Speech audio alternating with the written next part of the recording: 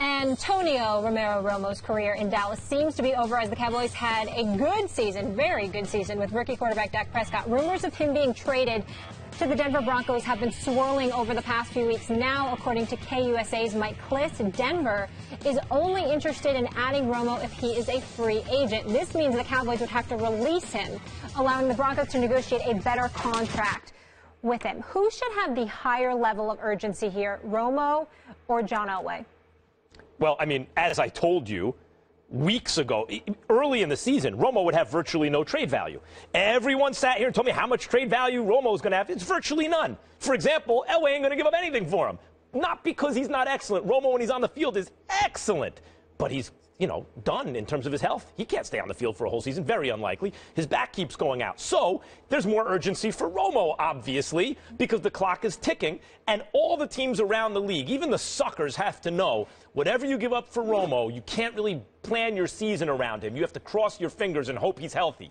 John Elway's the king in Denver. You don't have to worry about anything. If it's not Romo, maybe Phillip Rivers will be available or someone better. And even if not, another quarterback will present themselves. He doesn't need Romo. Romo needs him. Well, I agree with you there, but I think it's important to ask this particular question. What level of urgency do you give to an executive who has the quality of a team that Elway has in terms of how much life they have left? You can't ignore that, whether it's to keep the lead with Chris Harris and Von Miller and the crew. The reality is that it's very, very rare in the day that an executive in the NFL has the plethora of talent that he has on one side of the ball that's so dominant with Super Bowl credentials. And then you've got guys on the offensive side of the ball, and then Emmanuel Sanders, and then Demaryius Thomas. Okay, with Chris Anderson coming out of the backfield, assuming that he's healthy enough to play.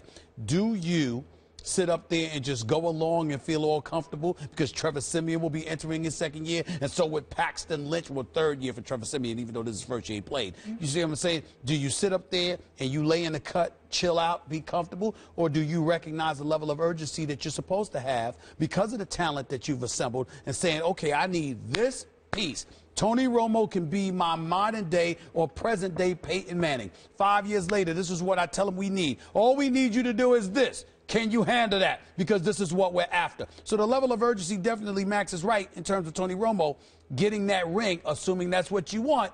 But let's not ignore the level of culpability John Elway has. You put the other pieces together. You went from the Super Bowl to not making. You got to find a quarterback. You got to find a. You got to find a quarterback.